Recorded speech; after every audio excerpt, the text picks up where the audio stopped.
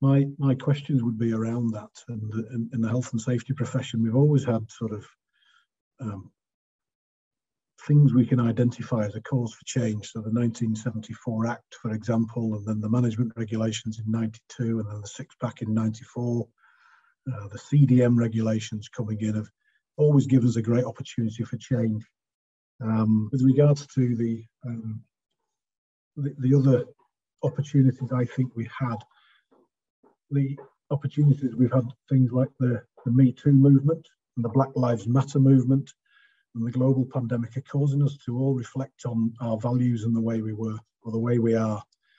And we need to do something around this and change. So what I've learned very much over the past 10 years is the issues around mental health and well-being are exacerbated when you are in a minority group and you may be female in a male-dominated workplace, or different ethnic background, or different sexuality, or you may be suffering from the stigma of mental ill health. And the world that we live in at this moment in time makes that worse. How do we make change? There's a great question for Bob around, safety and what it means and where we've gone with it.